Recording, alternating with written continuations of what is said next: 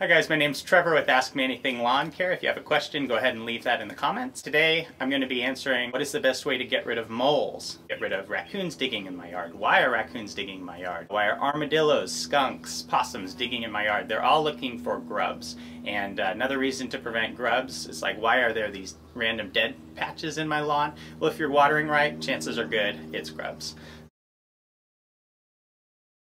Today I'm going to be covering a really effective and safe active ingredient, Chlorantraniliprole.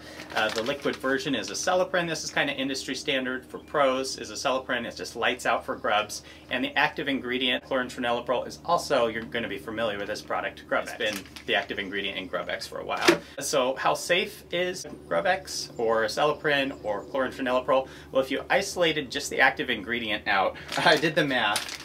The LD50 on this is 5 grams of active ingredient, or 5,000 milligrams of active ingredient per kilogram. For my body weight, I would have to drink almost 14 of these to die half of the time. And they actually couldn't establish the LD50 because it's beyond 5,000 milligrams per kilogram. That's just where they cut off the testing and said this stuff doesn't even require a signal word when you spray it. You don't have to say, caution, stay out of the yard. I could drink this whole bottle and I'd probably get sick, but not likely to kill me. And then if you want to convert that to GrubEX, you'd have to eat 39 of the big bags to die 50% of the time, and about 79 of the smaller bags. If it was just isolated to the active ingredient. Obviously there's probably a lot of other garbage and filler in that that'll kill you first, so wouldn't recommend that. I wouldn't recommend eating any of it. I'm actually going to be wearing, per the label, chemical resistant boots, long pants, long sleeves, my sprayer, I've got my mixer, I've got some water in this already. I'm going to show you how I do any pesticides, herbicides, anything that requires more accuracy. Basically, I do everything by weight. I don't trust volume when dealing with precision, so I recommend getting a 100 pack of these. These are just a extended reach micro pipette or a pipette. I don't know what the rating is on this, how big it is, but I don't know. If I had to guess, it's probably 20 cc's, around that ballpark. But anyway, I'm going to be metering out my Acelepryn with that using a scale. The grams to ounces for Acelepryn is 32.2 grams per ounce, and then the rate, I think the low rate for Acelepryn is somewhere in the ballpark of like 5.9 grams per 1,000 square feet, and then the high rate is just under 12 grams per 1,000 square feet. So if you just round 6 grams, 12 grams, you'll be fine. I'm going to be running the high rate. I'm actually treating for grubs a little late. High rate is a little late. High rate. Call me the hippopotamus, flows that glow like phosphorus, popping off the top of this esophagus, rocking this metropolis. So one question would be, when is the best time to treat for grubs? And in my area, I'm in a cooler climate, so probably May or June. In warmer areas, April or May is probably the best time to treat for grubs with the Acelepryn. The GrubEX version is totally fine too. So you buy GrubEX if you prefer to spread granular, buy Acelepryn if you prefer liquid, and if you have a really large property, I would recommend Acelepryn because in the bigger bottle it is a better value. Liquid is always going to cover just a little better. It's going to be more consistent, where the granules, if water hits it, if there's 6 inches of rain happens overnight, say goodbye to that application. Where the liquid, you water it in a little bit, you're good. And good idea to water in the GrubEX as well. 2 large bags of GrubEX is almost as much active ingredient as a 4-ounce bottle of Acelepryn. So a small bag's supposed to treat 5,000 square feet, a large bag's supposed to treat 10,000 square feet. This Acelepryn is somewhere in the ballpark of 20,000 square feet, or about 5,000 square feet per ounce, roughly. This yard here is about 2,400 square feet, so 2.4 times 12. So I'm going to be putting about 28 grams of this. So I want to shake this. Alright, so I'm going to turn on my scale. This is a micro scale. I recommend you get one. It's just like a little jewelry scale. The brand on the one I have is AccuWeight.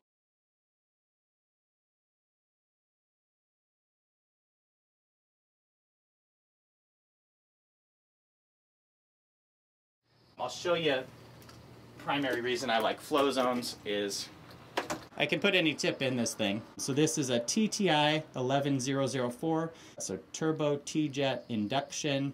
And this is going to give you really big droplet size, is why I love this spray tip for anything soil applicated. There's another tip, air induction is a great one for foliar applications and almost anything else like herbicides, but for grub control and fertilizer, this is where this tip really shines. This is my go-to for fertilizer, which is the main thing I spray. TTI 11004. 0.04.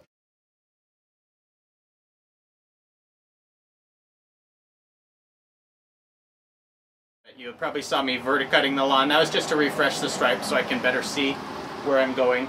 And these stripes, I just put them in there so they're not really burned in yet, but they're good enough where I can kind of see where I am.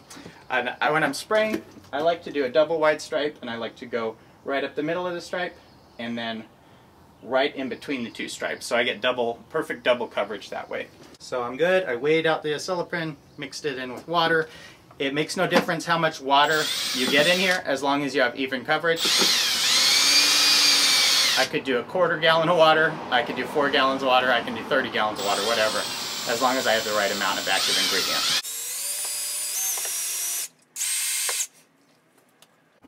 Let me just show you this flow zone. There's this many settings on the Typhoon, there's this many settings on the Cyclone. So I've got the Cyclone, it's the lower pressure one, and it's going to give you a little more PSI control.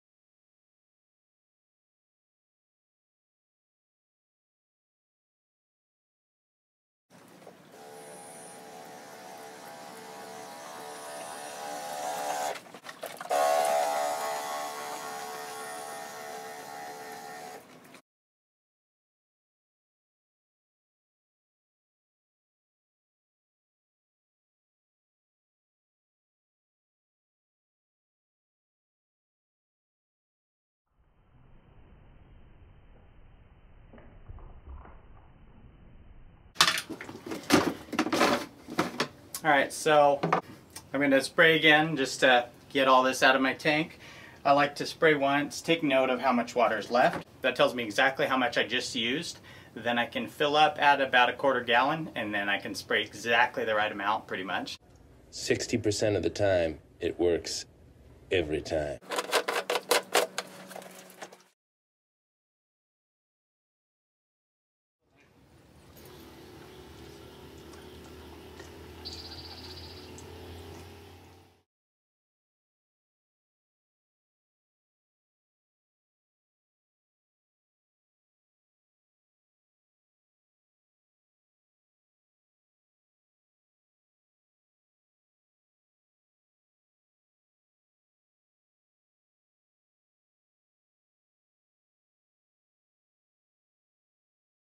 Treat for grubs. If you want to take it to the next level with raccoons, sometimes they are a little more stubborn. These animals are also digging for earthworms, especially after a harder rain. Those earthworms will come up to the surface at night. If you really need to treat for worms, that's not really a thing, but there are ways to do it if you need, but I probably shouldn't make a video on that. It's definitely off-label. So to tell if it's grub damage, pull on the grass. If it pulls right up, it's probably grubs ate the roots. If you pull on it and it's still there, you know, you're probably talking about drought stress or possibly a fungus if you're not watering correctly, especially, or if you're in a humid and hot area. Yeah, you're gonna have some fungus issues. Go ahead and ask me anything, ideally about lawn care, especially if you want it answered.